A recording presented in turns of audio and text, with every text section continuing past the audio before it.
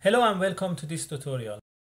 Let's go to Cam Assist tab, and before I click on Soft Jaw Designer, let's go to Part Navigator, and here you can see I don't have any body defined as my jaws. So let's now go to the Soft Jaw Designer. It asks us to select the part, so we can just pick the part. Here it is. We don't have any jaws, so we want the Soft Jaw Designer to also create jaws for us. The next question is about a spindle direction. So we know the spindle direction going to be from the Z-axis, so I'm going to pick that.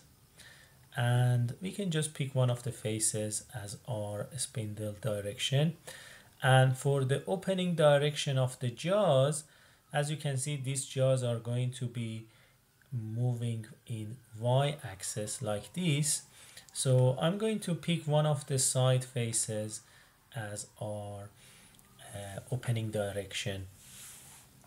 I'm going to keep the interlock prevention and multi-level option on, but I'm not going to change anything else. Of course, you can always modify the size and geometry of the jaws and the position of the jaws, but I'm just going to press OK.